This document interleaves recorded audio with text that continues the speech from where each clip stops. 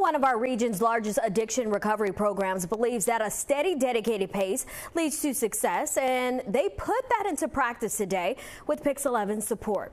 Odyssey House held its 19th annual Run for Life on Randall's Island. It features a 5K run and a 1.5-mile family walk. It not only raises funds to help thousands of people overcome addiction, it's also part of recovery for many participants who are dedicated despite today's weather. One step at a time, put one foot in front of the other. And it's the same thing for, as far as recovery is concerned. And that's what we're celebrating this month, and that's what we come out to celebrate today. Everything that I do right now is just to nourish the seed that I planted, which is my recovery. And Pix11 supports the run every year. You see him right there. Our James Ford was the MC and announced the winners.